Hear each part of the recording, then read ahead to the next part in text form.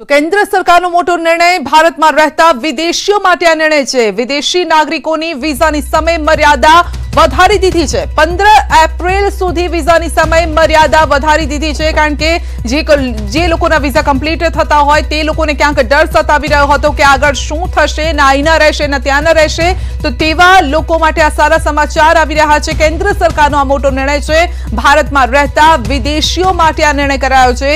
વિદેશી નાગરિકોની વિઝાની સમય મર્યાદા વધારી દેવાઈ છે। તો 15 એપ્રિલ સુધી તેઓ રહી શકશે। તેમને કોઈ જ રોકટોક નહીં કરવામાં આવે કે ના કોઈ પણ પ્રકારની તેમની પૂછપરછ થશે।